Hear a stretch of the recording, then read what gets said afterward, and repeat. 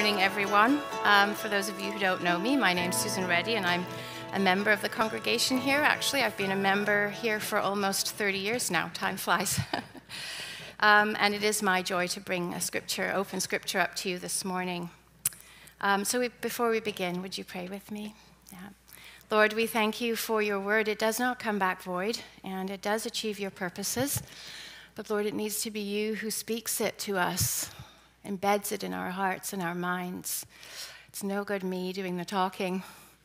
So Lord, would you take over this morning, Lord, and by your Spirit would you speak? And we say to you, Lord, speak, your servants are listening. We pray this in your name, Lord Jesus. Amen. Wow, that light is very bright. I'm sure I'll get used to it. Okay, so one thing you may not know about me is that I actually like to cycle. And about a year ago, I bought a Peloton so I could cycle in the comfort of my own home on days like this where it's too difficult to cycle outdoors. And I actually really love riding it. But about a month or so ago, I just got really busy and with ministry and family, and I just kept putting it off. And the thing is, the longer I put it off, the harder it was for me to get back on it.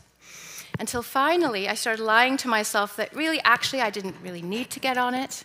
And every time I saw it, it just made me feel guilty. I started wondering if I could hang laundry all over it so I wouldn't notice it. I was like, why did I buy that thing anyways? Anyhow, well, finally, this past week, I got back on it. And the thing that made me go back on it was remembering the coach and the music. Remembering how much the coach encouraged me and how energizing the music was. Now, I don't tell you that story as an advertisement for Peloton. I don't have stock in it. I'm telling you it because I just really think it's a good analogy for us. Maybe not a perfect one, but it does picture for us something in our lives. What my Peloton did for me physically, what my coach, and the music in the Peloton, how it filled me up with energy when I got on it. I forgot to tell you that part. When I finally did get on it, sure enough, the coach says things to me like, come on, you can do it. I'm with you. The music fills your senses, so you suddenly find yourself riding with strength and energy and riding up a hill you didn't think you could get up. And I remembered why I loved riding my Peloton. And so I do tell that analogy as a picture for us of what the Holy Spirit does for us.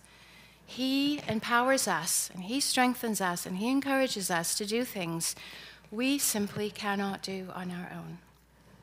And so this week, we're coming into a part of Acts, chapter 5, and all this month or so, over the past few weeks, we have been looking at the early church. Before Jesus went back to heaven, he said to his disciples, wait for the Holy Spirit. He said in Acts 1:8, you will receive power when the Holy Spirit comes on you. And that is exactly what happened at Pentecost. This little group of terrified disciples huddling behind locked doors in some kind of room away from the Roman authorities, so frightened. Suddenly, the Holy Spirit came in, filled them up with such power that they burst from the room and preached so powerfully that that day 3,000 people came to faith on the spot and the church was born. That is the power of the Holy Spirit. And we have been looking at it for weeks now, seeing how this Holy Spirit's outworking in the lives of the early church. He enabled them to do all kinds of things, heal, to persevere with joy despite terrible persecution, to pray powerfully and effectively, and even to love each other so much they gave so much they were radically generous. All of this was actually not possible in their own strength, and all of this was such a powerful witness to the watching world that people were being saved left, right, and center. And so, when we come to this week's passage, it's a bit of a shock. As I got up, Terry said, good luck. It's sad, right? It's disappointing. It's a bit disturbing. So let's look at it together. So apparently, Ananias and Sapphira were so impressed with how well received and how well respected Barnabas had been for selling his land and giving all the money to the church that they decided they were going to sell a piece of land and also give the money to the church. But here's the thing. Rather than giving all the money, it says here, with his wife's full knowledge, he kept back part of the money for himself, but brought the rest and put it at the apostles' feet. So they pretended that they were giving all of it. That's the issue in here. And we can tell that by how Peter responds in verse 3. He says, Ananias, how has Satan so filled your heart that you have lied to the Holy Spirit and kept for yourself some of the money you received for the land? The issue wasn't that they kept back some of the money. We already heard last week from Dan that God wants us to be generous with our possessions. He doesn't want us to hoard our possessions. But the problem was that they were pretending they had given all of it. And he says, wasn't the money yours to do with whatever you wanted? It was at your disposal. You could have done anything you wanted. So why did you lie? And you weren't just lying to human beings, but to God. So they lied to gain praise and esteem. They wanted to be so liked by everyone, to impress people. And this was spiritual deception. And God revealed it to Peter because of that, because he would not tolerate it. God would not tolerate it in his church, and he shows it by striking Ananias down dead on the spot. And so then 3 hours later, Sapphira comes in, doesn't know what's happened, and Peter asks her, tell me, is this the price you and Ananias got for the land? Now, here's the thing. This was not Peter being harsh or tricking her. He was actually giving her an opportunity to tell the truth, to repent and to be forgiven. But she doesn't take the opportunity, does she? She doubles down on the lie. She says, yes, that is the price. And so Peter tells her that she has lied, she's tested the Spirit, she's sinned against the Spirit, basically, and then she is also struck down dead by God on the spot. So this may seem like a very extreme reaction to a lie. I think we're all really glad God doesn't do this to us today, right? But I think we have to remember two things. First of all, God is holy. And he wants his church to be holy, honest, transparent. No hidden things or hidden agendas. And this was a vital time at the beginning of the early church. The little baby church had just been born. It was like a little infant. It was very vulnerable. And so God wanted them to know that sin had to be taken seriously. And so basically what Sapphira and Ananias had done was threatening the church. And so God acted swiftly to protect his baby church. And so what happened then after Ananias and Sapphira are struck down dead? Well, the people are filled with fear. Of course they were. But here we have to see it's a holy fear. A fresh understanding of an appreciation of the holiness of God. I think sometimes we forget how holy God is. He is so holy, altogether other. We sometimes try to drag him down to our own standard. He's so much more. But we also see that there was a powerful outpouring of the Holy Spirit, don't we? That's why I asked for the rest of the scripture to be read here. That what we see then is the apostles in verses 12 to 16 go out, perform miracles, heal people. Most importantly, in verse 14, many more men and women believed in the Lord and were added to their number. This is the critical point. People continued to be saved because God purified his church. It did not lose its powerful testimony. It did not lose its holiness and influence, and many, many people were saved.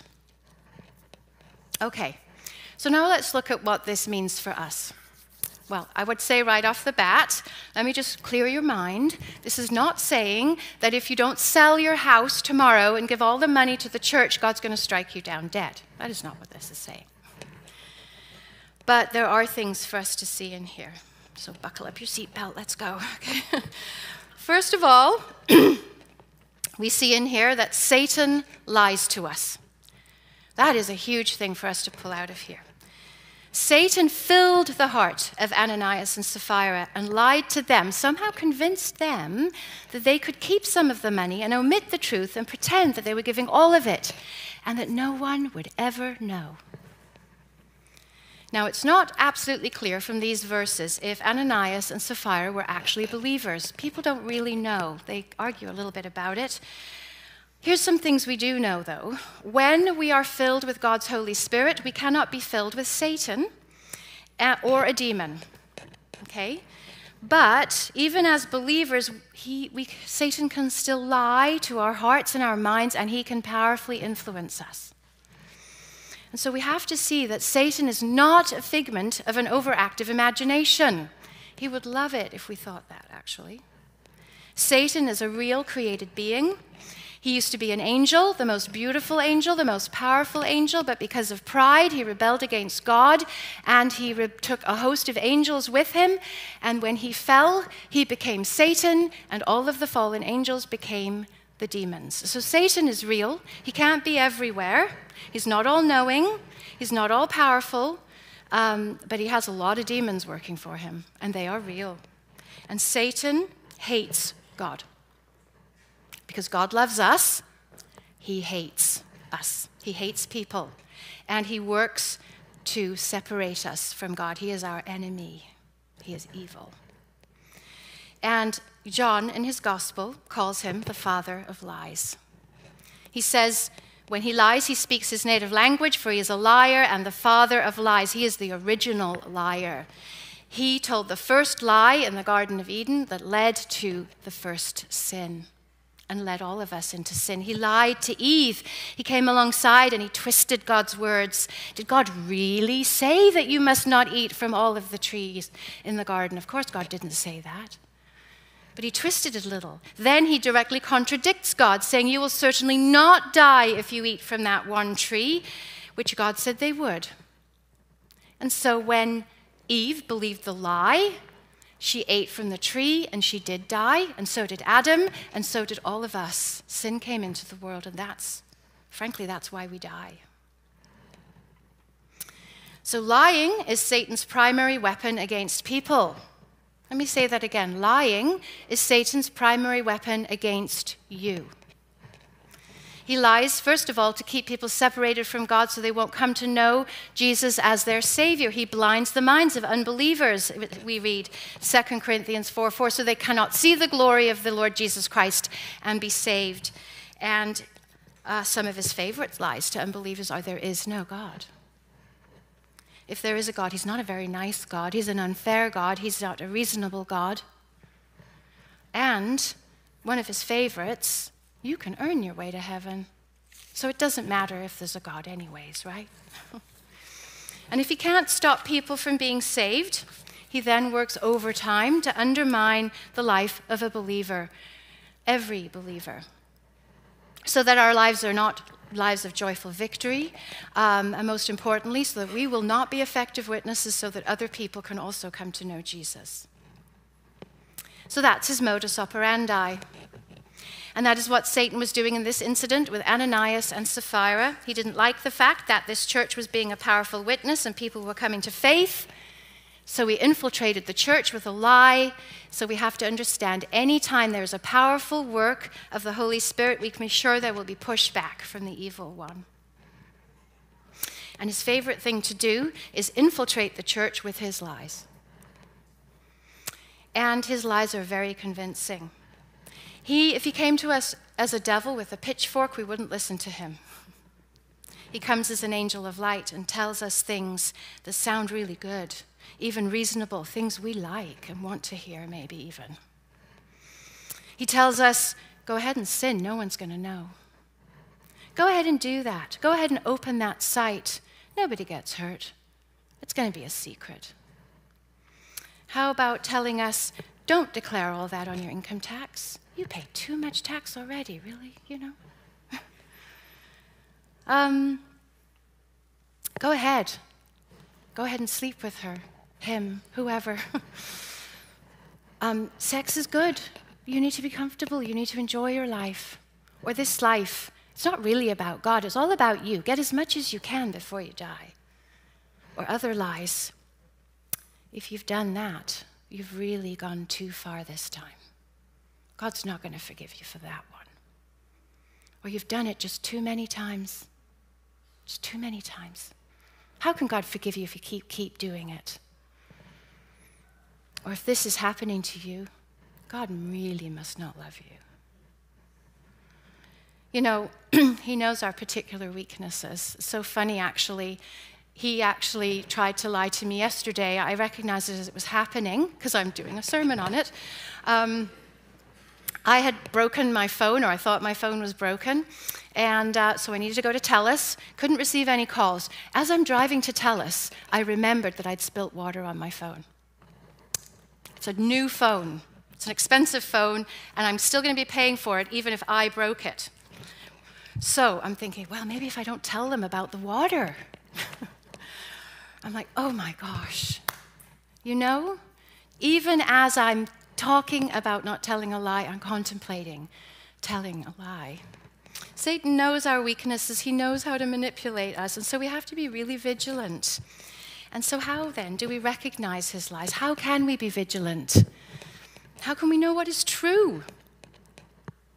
Well, Satan is a liar, but God is truth. And he's given us a book, an entire book actually, full of his truth, called the Bible.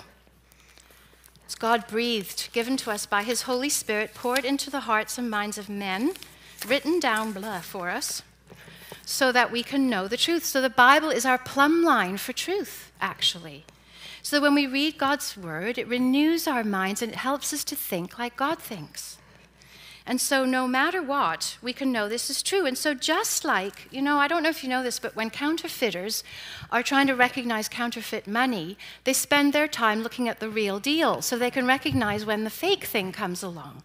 So when we spend our time looking and reading God's word and filling our mind with it, we can recognize the lies of Satan when they come along.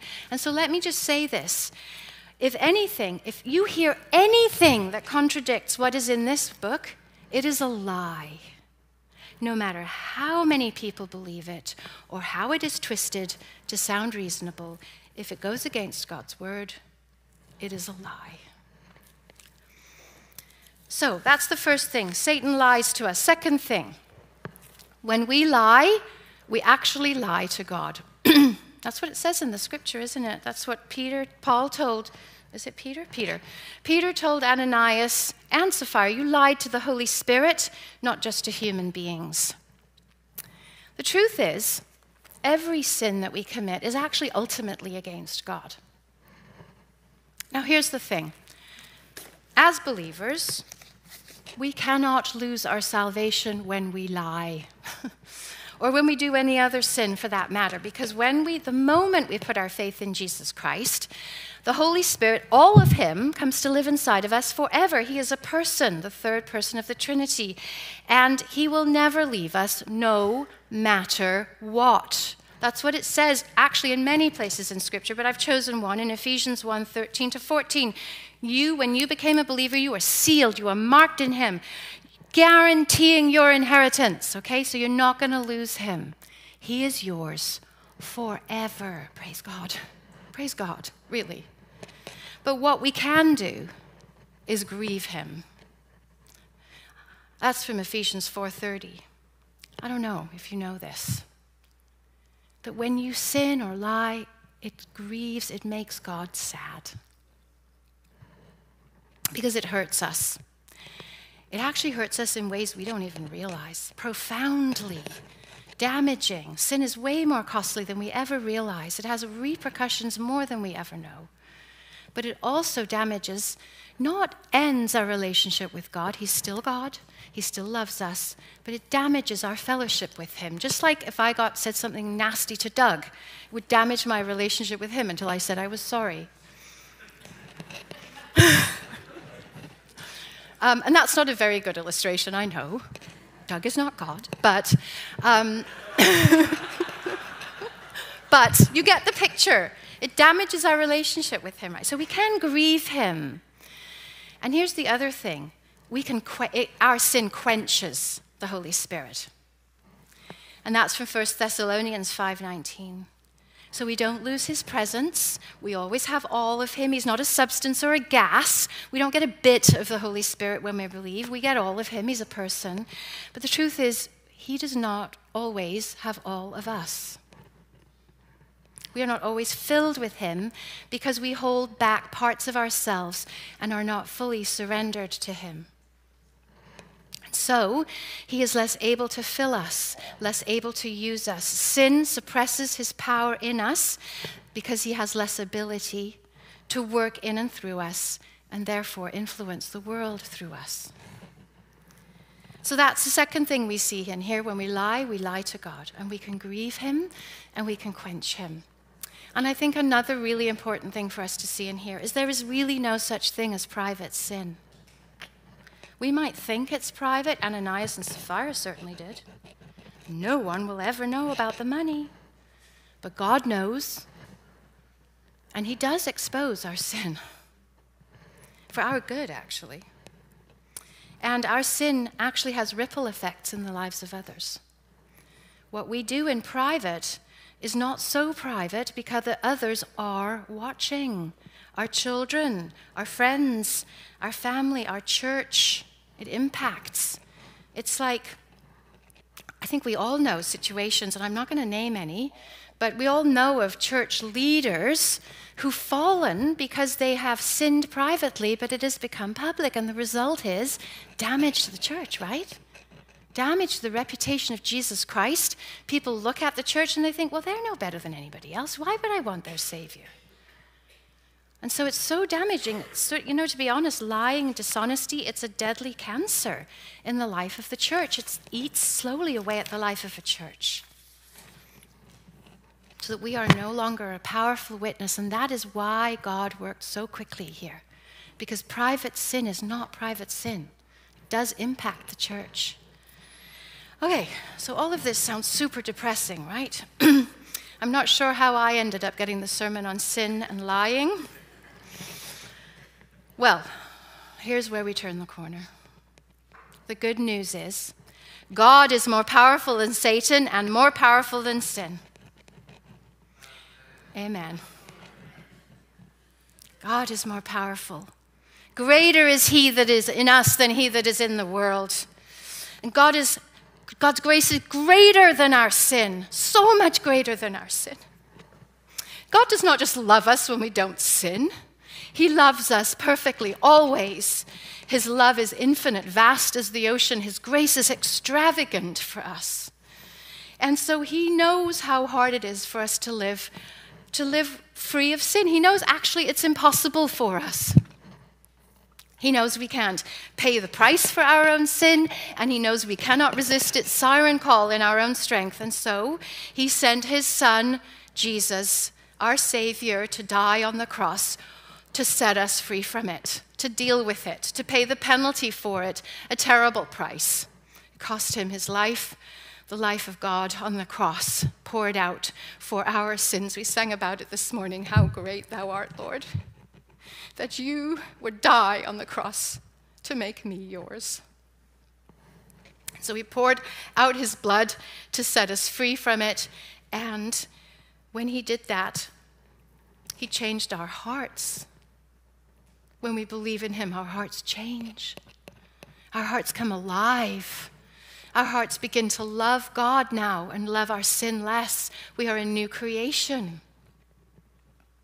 And not only that, he comes to live inside of us, God himself, God and the very power that raised Jesus from the dead in us. And the Spirit empowers us to do what we could never do on our own, ever, to walk free of sin. Scripture tells us when the Son sets you free, you are free indeed. You know, one of the names of the Holy Spirit is Paraclete. Translated, it means comforter, encourager. Like my coach on that Peloton encouraging me to ride, the Holy Spirit encourages us. He whispers to us. He says, keep going. Try again. Lean on me. You can do this. Lean on my strength. I know you're weak, My strength is made perfect in your weakness. And unlike my coach, he can actually give us power. As I said, the very power of God to enable us to walk free, not perfectly, but increasingly. So, I want us now, as we look at these verses, to look at 3 takeaways. Don't worry, they're not going to be as fast as the unpacking. As long as the unpacking. 3 takeaways for us. How do we apply this to our lives? First of all, turn to Christ. Turn to Christ. Knowing Christ and who you are in him is absolutely foundational. You cannot do this on your own. So today, if you do not know Jesus as your personal Savior, if you have not asked him into your heart, I urge you, invite you, encourage you, pray for you, that you would invite and turn to him for forgiveness. No matter what you have done, how often you have done it, take it. All the secret, hidden things, give them to Jesus. He died on the cross for them. Tell him you're sorry, and you, at that moment, will be set free. And he will come to live inside of you forever. And he'll help you to walk in that freedom. And if you do know him, which I know many of you, most of you in this room and listening online do know him, if you have been convicted of something this morning, something you've heard, I want to encourage you to recognize that conviction as an invitation. As there is now no condemnation for those who are in Christ Jesus. When you feel that conviction in your heart, it is not condemnation from God. It is God, Abba, Father, reaching out to you and inviting you to turn from your sin and to turn to him for forgiveness and to try again. And you cannot out-sin the grace of God. No matter what Satan says to you, God says to you, I will forgive you. I will forgive you no matter how many times you do it, no matter what you've done. I will forgive you. Just turn to me. So turn to Christ. Secondly, live like who you are in Christ. Live like it. We are a whole new creation, so let's choose to live like it. And you're not alone. God lives in you. He's going to give you all the power you need. But this does not happen passively. It is a choice. It requires effort. Just as I had to choose to get on my Peloton before I could have that energizing word from the coach and the energy of the music, we need to daily choose whose strength am I going to live in. And the way we live for him is by day dependence on him. And we depend on him specifically, if you want to know specifically how to do that, through prayer and through reading his word. Our prayer lives are actually a barometer of our dependence on God. We battle and have victory on our knees over our sin, and we also learn to love God more than our sin on our knees as we ask him to do that for us. And so, are you daily asking him to help you? Sometimes, I have to be honest, it's not just daily, it's hour by hour when sin really raises its head in my life and I'm really trying not to do something I know God doesn't want me to do, but I really want to do it. I wonder if we lack victory simply because we aren't praying. And we also need regular infusions of God's word to help us to know and live the truth, don't we? Because we get bombarded all the time by so much in our culture. And there is a lot in our culture that's really, really good, really wonderful. But there's also a lot of half-truths and a lot of lies. And so it's really hard to know the difference. And so I would just say, have you heard the expression, you are what you eat? What are you eating? Are you mostly consuming a diet of culture, of half-lies, of things you don't know, having a hard time recognizing now what's true and what's real?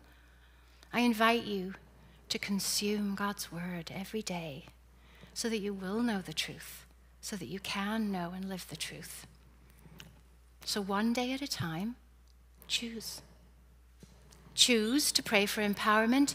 Choose to ask for a deeper love. Choose to read and believe his truth. Fix your eyes on Jesus, and in his strength and in his power, put off the old and put on the new. And when sin entangles you, and it's going to, don't live there and don't stay there. Just recognize the Lord's inviting you to be forgiven, to get up and try again. Jesus said, I came to give life to the full, abundant, flourishing liberty. That's what he came to give us. Not half a life that is filled with sin and half-truth and deception and hiding. That's not a life. That's half a life. That's just ashes and ember. Jesus, God wants us to have fullness and flourishing. And so we can have that when we come into the light, when we embrace the light, and when we allow God's Spirit to work in and through us, when we surrender to him. Then there is fullness of life and joy. And so turn to Christ, live like Christ, and then expect God's power to pour out of you. Expect it. If you live like this, if you surrender to God, you will be so full of the Holy Spirit, people will literally be drawn to your Savior without you even realizing it. Do you know, as a believer, everywhere you go, you take the Holy Spirit? Everywhere you go. And so you can be his aroma. The more surrendered you are to him, the more you look like Jesus. The more of his aroma is around you, and the more people are drawn to him. And you can be his hands and his feet ministering to a lost world who needs to know where to find the security of salvation. And they will see you, and they will see Jesus in you, and they will want him for themselves. God will use you for his glory if you will surrender to him all of your sin. Granville Chapel, we belong to Jesus. We are his body on earth, the church. As we collectively embrace his power and turn from our sin, embrace his ways, live transparently, honestly, authentically, people will be drawn to him. And this little church on the corner of 47th or whatever on Granville will be a shining light. A shining light. And people will walk in the door, and they will meet Jesus, and we will be like the early church. To God be the glory. Let's pray. Lord, may you be glorified in us. Lord, we ask that you would help us. Help us to surrender our sin. Right now we say, Lord, we're sorry. Sorry for anything we've done. And Lord, fill us afresh with your Spirit. Every nook and cranny, Lord, fill us up. So that when people see us, Lord, they see you. And then use us, Lord, for your glory, we pray. In Jesus' name, amen.